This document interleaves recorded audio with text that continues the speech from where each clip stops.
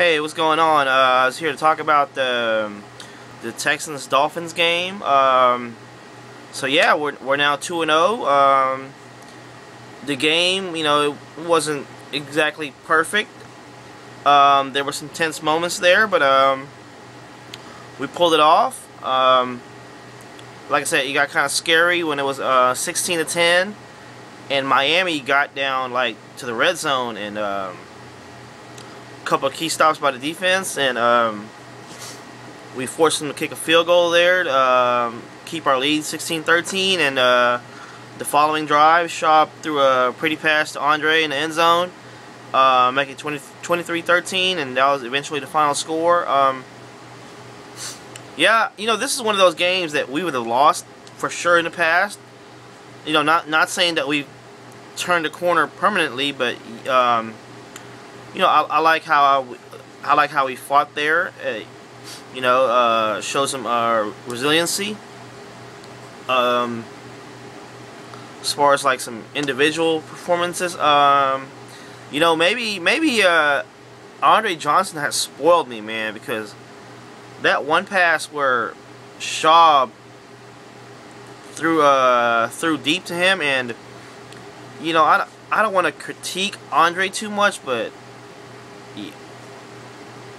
I think that was a drop. Like I said, maybe like I expect great things, and maybe I expect too much out of Andre, but I was kind of like, wow, dude, you dropped that. Maybe it's just me. Like I said, maybe I expect too much. But it's one of those, like, man, stuff like that you kind of expect from Andre nowadays. But like I said, I hate harping or critiquing Andre because he is great. He's without a doubt the best player in Texans history. So, but he made up for it at the end, and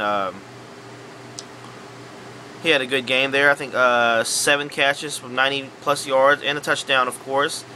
Arian Foster, from what I understand, he could have returned to the game, but the coaching staff was like super duper extra cautious with the hamstring, and they decided to keep him out in the second half.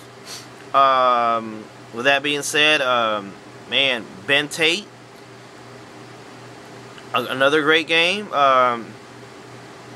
His running there late in the fourth quarter allowed us to run the clock out eventually and win the game. He ran like, and it wasn't like he was breaking out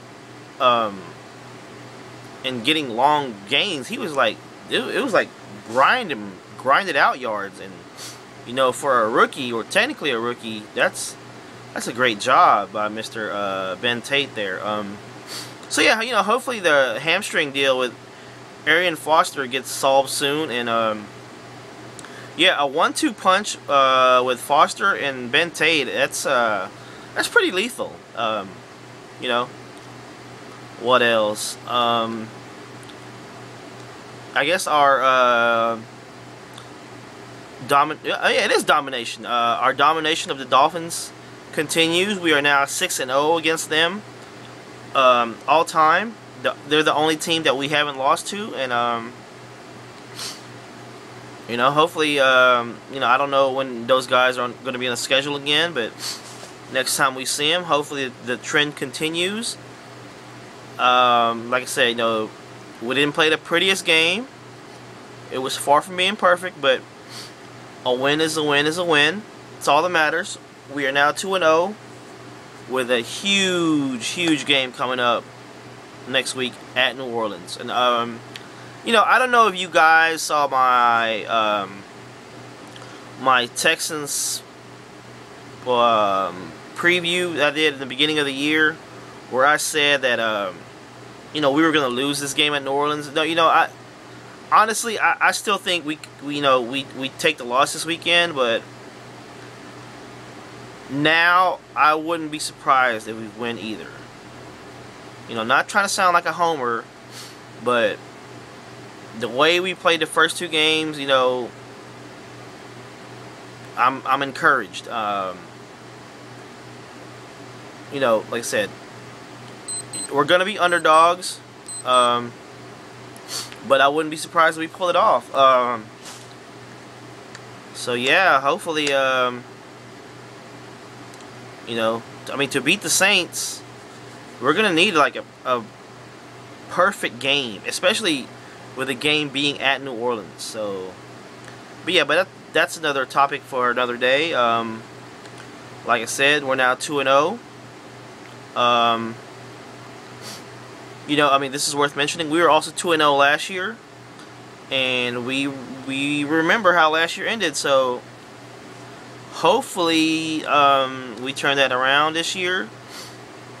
And it starts this Sunday at New Orleans. So yeah, 2-0.